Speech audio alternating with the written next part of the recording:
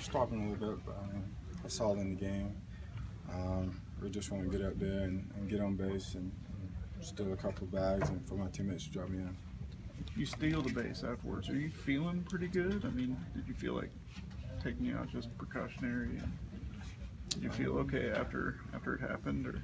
A little bit. Just kind of got a little bit more sore once I slid in the second. I think my adrenaline was pumping a little bit when I got hit. I was just ready to get to first base and get going. And slid at second, and you start to feel a little bit more after that. Molly anticipates you being out maybe 3 to 5 days. Would you agree with that? You think you're going to miss a couple games? I don't know. I mean, I'm going to go home and ice it as much as possible and see what happens tomorrow. I want to be in the lineup as much as possible to go out there and try to help our team one game. So you wouldn't rule yourself out for tomorrow? Yeah. I mean, who knows? I mean, I'm going to do whatever I can to stay on the field. You feel pretty good at least when X-rays come back negative and you know nothing's broken. Most definitely. I mean, I got hit with the injury bug the last 2 years, so that's the last thing that I wanted to happen. But I mean, it's all in baseball.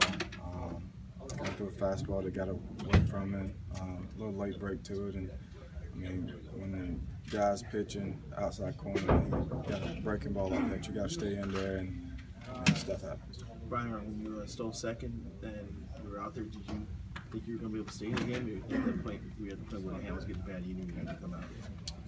I thought I'd be able to stay in the game. That's the worst feeling, is definitely getting pulled out of the game for an injury like that. I wanted to stay in there and do what I could to try to help us win. Is there any sense, Byron, of, uh-oh, here we go again, with the number of injuries you've had over the last handful of years? Not really. I mean, this one ain't as bad as the rest of them. I can overcome this. Just got to keep going out there and working hard and not really focus on this. I'll take care of it in the training room, but once I get out of there, I gotta go back to baseball. Appreciate it.